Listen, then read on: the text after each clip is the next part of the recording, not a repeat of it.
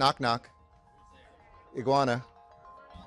I share my enormous gratitude to Senator Portantino for being able to secure $2.2 million in state funds for the LA Zoo.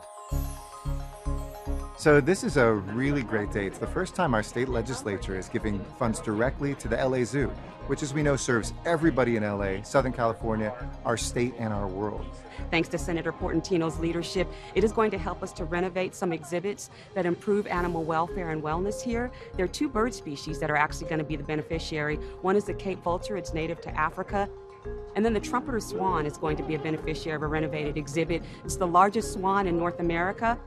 The other funding will provide for our commitment to diversity, equity, inclusion, and access by allowing us to develop a really state-of-the-art design for inclusive restrooms. We want all Angelenos to feel welcomed and feel like they belong when they come here, with all the differences that make us so unique, and that we're going to use to improve future projects here at the zoo. So we're just excited to be able to accept these funds from the state and are very grateful.